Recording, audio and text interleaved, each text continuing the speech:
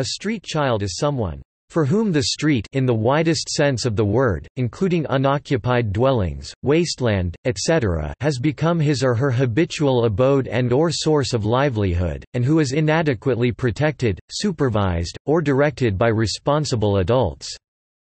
India has an estimated 100,000 or more street children in each of the following cities: New Delhi, Kolkata, and Mumbai. Mainly because of family conflict, they come to live on the streets and take on the full responsibilities of caring for themselves, including working to provide for and protecting themselves. Though street children do sometimes band together for greater security, they are often exploited by employers and the police. Their many vulnerabilities require specific legislation and attention from the government and other organizations to improve their condition.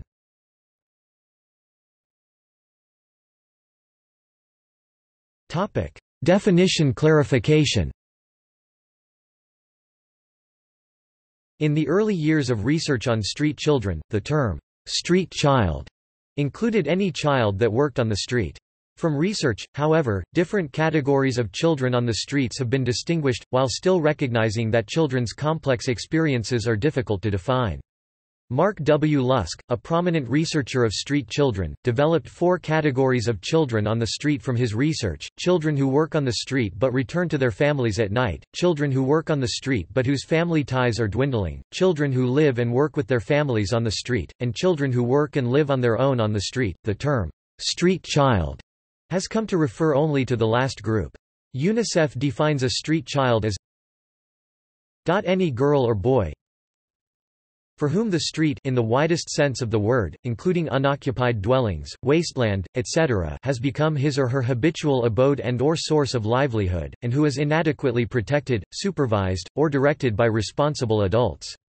It is important to distinguish the group of children that live on their own on the streets because their lives vary greatly from those of children who simply work on the streets. They thus have different needs and require targeted attention. While 18 million children work on the streets of India, it is estimated that only 5 to 20% of them are truly homeless and disconnected from their families. Because the street children in India have unique vulnerabilities, the amount of time they spend on the street, their livelihood depending on the street, and their lack of protection and care from adults, they are a subgroup of the Indian population that deserve specific attention in order to ensure that their needs are known. As the most vulnerable group of children in India according to UNICEF, they need to be understood as much as possible.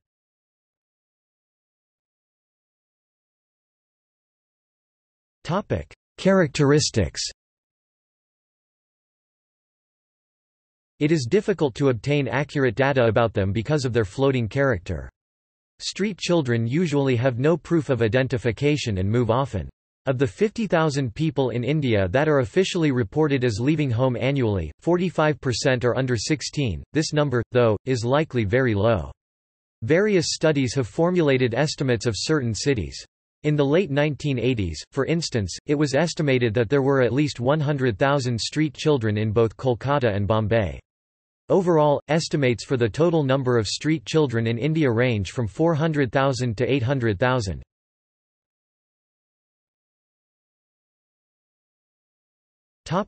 Age. Because it is difficult to obtain precise and accurate statistics about street children, information about their ages is approximate. Most of the street children in India are over 6, and the majority is over 8. The mean age of street children in a National Institute of Urban Affairs study in 1989 was 13 years. Another study in 1989 by UNICEF found that 72% of the street children studied were ages 6 to 12 and 13% were under 6 years of age.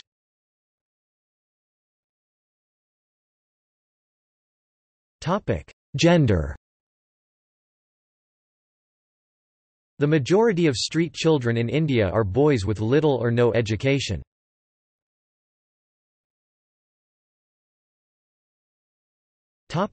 Causes. The street children in India choose to leave their families and homes for strategic reasons. 3 hypotheses have been put forth in an attempt to explain their choices: urban poverty, aberrant families, and urbanization. Evidence can to some degree support all 3 of these hypotheses.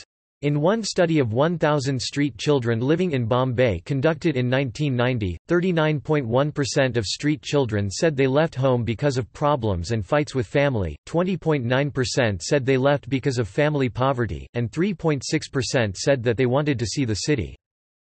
The street children and children running away from home are connected. A child running away from home ends on the street in most situations. There is lot of data available on why children run away, revealing many reasons for doing so. Some reasons are simple, some complex. Sometimes the reasons are because of the child's behavior, and sometimes the causes are because of parents. A child not going to school or not doing homework and thus fearing beatings, is a very common cause. A child stealing money, fighting with siblings are reasons too. This study illustrates the trend found by most researchers. Most children leave their families to live on the street because of family problems. Family problems include such things as death of a parent, alcoholism of father, strained relationships with stepparents, parent separation, abuse, and family violence. Additionally, street children usually come from female-headed households. Most children who leave home to live on the streets come from slums or low-cost housing, both which are areas of high illiteracy, drug use, and unemployment. Children usually transfer their lives to the streets through a gradual process. They may at first only stay on the street a night or two. Gradually they will spend more time away from home until they do not return. Once on the streets, children sometimes find that their living conditions and physical and mental health is better than at home. However, this fact speaks to the poor conditions of their homes rather than good conditions in the street. Street conditions are far from child-friendly. Once they leave home, many street children move around often because of the fear that their relatives will find them and force them to return home. Sadly, many children are kidnapped and treated as slaves by the kidnappers. The kidnappers make them beg for money the whole day on the streets and enjoy themselves with the money they get from the children.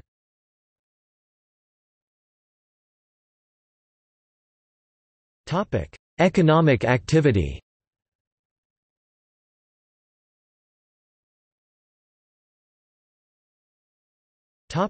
Work. As street children must provide for themselves, work is a very important aspect of their lives. Unfortunately, working conditions for street children are often very poor because they are confined to working in the informal sector, which is unregulated by the government. In Bombay, 50,000 children are illegally employed by 11,750 hotels, restaurants, canteens, tea shops, and eating places.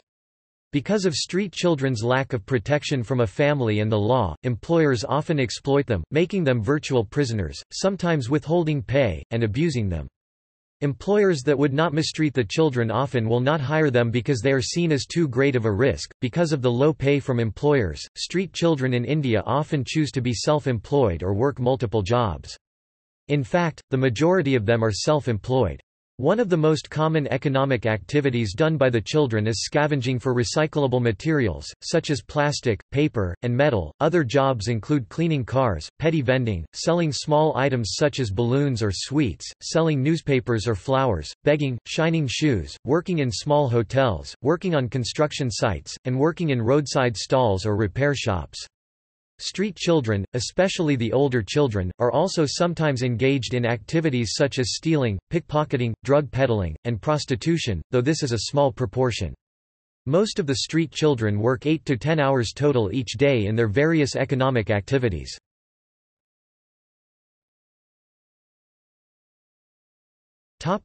Spending. The earnings of street children fluctuate greatly, but they usually only make enough for subsistence.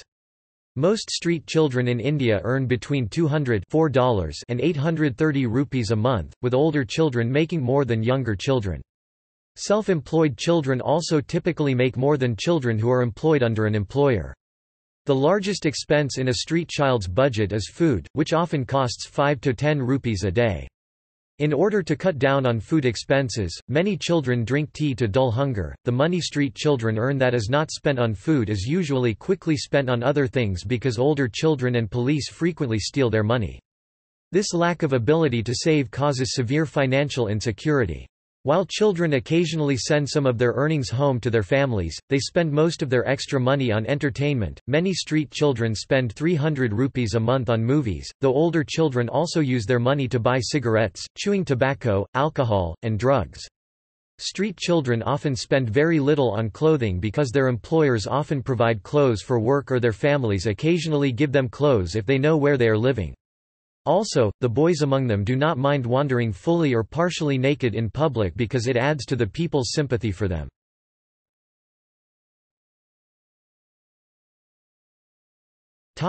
Education. The education of street children in India is very poor and often non-existent. A study of street children in Bombay in 1989 found that 54.5% had never been enrolled in school and 66% of the children were illiterate.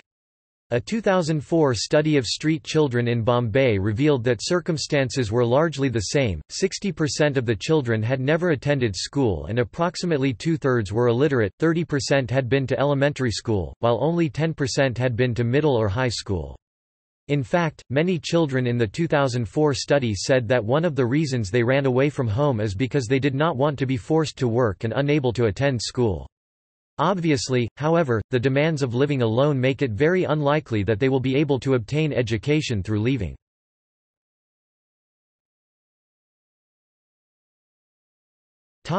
Relationships and coping.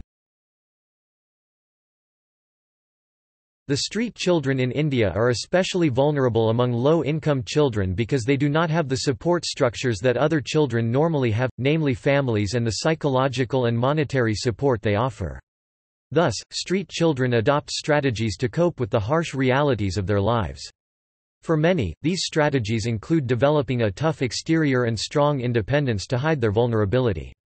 They live in survival mode, constantly having to be aware of their surroundings and fight for their safety. These circumstances lead children to engage in behaviors that children in families typically do not, such as creating a new identity, using aggression frequently, and valuing relationships based on what can be gained from them. While the majority of street children in India have been found to use positive coping mechanisms to deal with the stress of their lives, some choose maladaptive strategies, such as drinking alcohol, using drugs, and visiting prostitutes. When questioned about their substance use, many street children in Bombay reported that the cause was frustration concerning living on the street or conflicts in their family which caused them to leave home. Fortunately, street children are not entirely on their own. Many form groups with other street children to protect themselves. These groups normally have a leader and specific territory. Unfortunately, though these groups bring safety to most, younger children are sometimes used by the leader to steal or do other illegal activities. Street children in Bombay report relying on their friends for help when they are sick, money when they run out, and information about work when they need a job. Street children spend much of their free time with their friends, often going with them to the movies. Among the most important deprivations faced by street children is the lack of a protective and guiding adult, but some street children manage to find individuals to fulfill this role.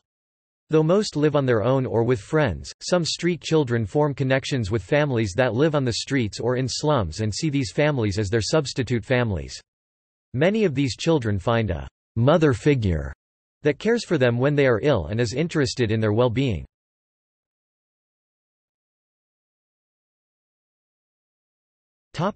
Health and nutrition.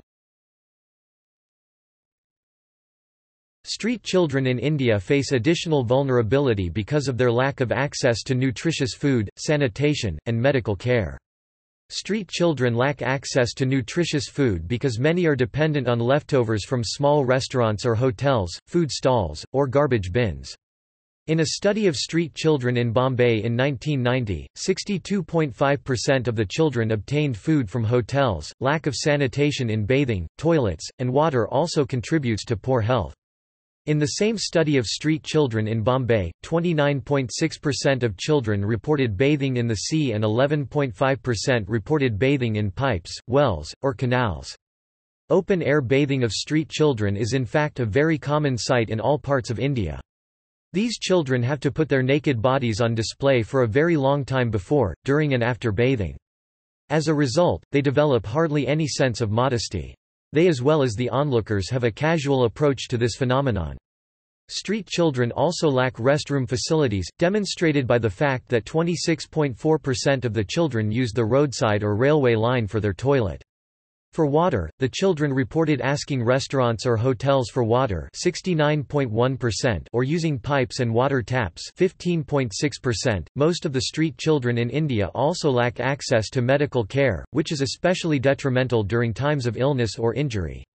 The study of street children in Bombay found that 34.9% had an injury and 18.9% had a fever in the past 3 months.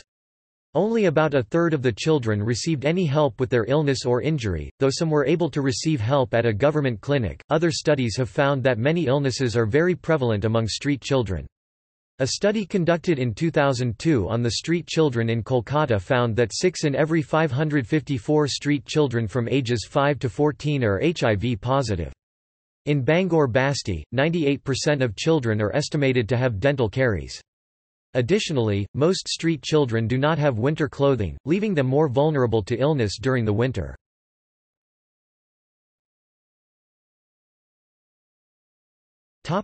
Abuse.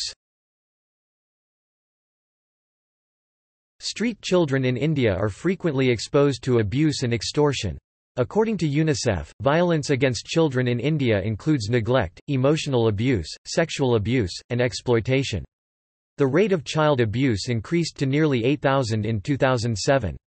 An Indian government study in 2007 stated that 2 out of every 3 children in India were physically abused and that 50% of the nearly 12,000 studied children testified one or more forms of sexual abuse. This increase is probably due to increased awareness and reporting of abuse. Other studies include that 7,200 children, including infants, are raped every year in India, and the government refuses to comment on these serial child abuses that continue. Many child activists believe that cases go unreported, because they have no social status and no adults to protect them. Street children identify being physically threatened and intimidated by adults as the one factor that contributes most to the misery of living on the streets. The primary cause for this treatment is the views that the police and general public hold toward them. Most scorn them and react to them with hostility. Abuse by the Indian police is often reported by street children. Many street children have reported that police will beat them in order to coerce them into giving them a cut for working in certain areas. Police often arrest street children under the Vagrancy Act, and, having no formal way to appeal their arrest, the children must bribe or work at the police station until their debt has been paid. Under a government-sponsored program called Operation Beggar, street children in Bombay were rounded up and given into what was essentially indebted servitude. Many factors contribute to the police abuse of street children, including the police perceptions of the children, widespread corruption, a culture of police violence, the inadequacy and non-implementation of legal safeguards, and the level of impunity that the police enjoy. Though the Juvenile Justice Act, which applies to all the states and union territories in India except Jammu and Kashmir, prohibits detaining neglected or delinquent juveniles in police lockups or jails, it is rarely enforced. One study that looked at the abuse of street children in Jaipur city, India in 2009 provided new insight into the abuse that street children in India suffer by studying the types and prevalence of abuse and how these things were related to other factors. The street children in the study reported all 5 types of abuse: general abuse and neglect, health abuse, verbal abuse, physical abuse, psychological abuse, and sexual abuse. Verbal and psychological abuse were reported the most. Older children and children with higher incomes were abused more than younger children and children with lower incomes, respectively.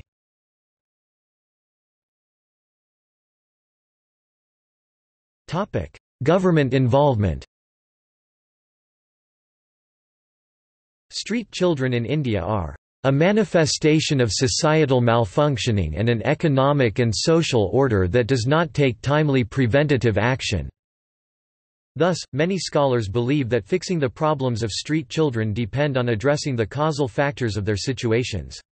Additionally, as these causal factors are addressed, help for the immediate situation of street children must also be given. India has set in place various forms of public policy concerning street children over the past 2 decades, but they have largely been ineffective because they are uninformed by sociological, anthropological, and geographical research on street children, meaning they do not always correctly assess and address needs. Prior to 1997, the official vocabulary Of post-independence India did not contain the term street child, and street children were only helped because they were grouped with other children that worked on the streets. For instance, the Coordination Committee for Vulnerable Children worked to give identity cards to children working on the streets in order to help protect them from police violence. In the early 1990s, facing pressure from non-governmental organizations (NGOs), the Indian government created the Scheme for Assistance to Street Children, which launched in February 1993. Though many NGOs had meetings with the government to give feedback about the scheme and suggestions to improve it, none of these recommendations were included in the final draft, making it very difficult for NGOs to participate in it. Since their entrance into the policy arena and the scheme was set in place, street children have been included in some other policies and programs as well. The Indian Council of Child Welfare has included street children in their programs, and in the 8th Five-Year Plan a scheme for children in 6 metropolitan cities was set in place. The Ministry of Labour has also included street children in their livelihood training programs, though this has been met with minimal success because many street children do not have the education necessary to participate in the programs.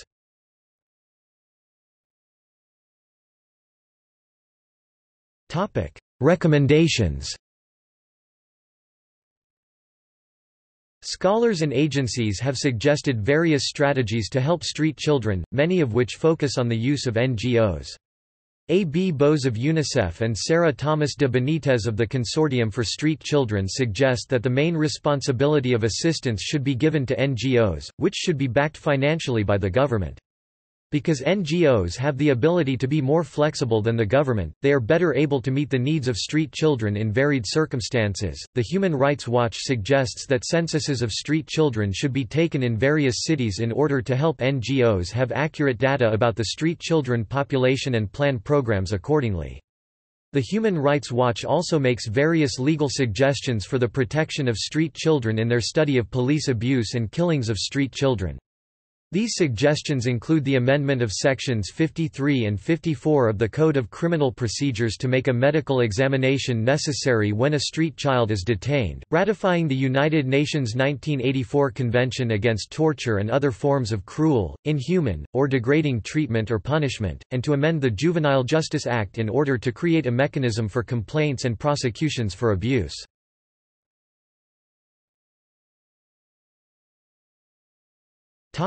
In popular culture.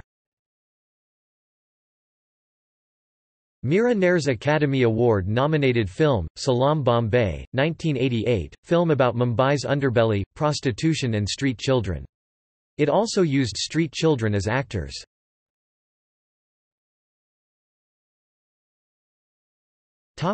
See also: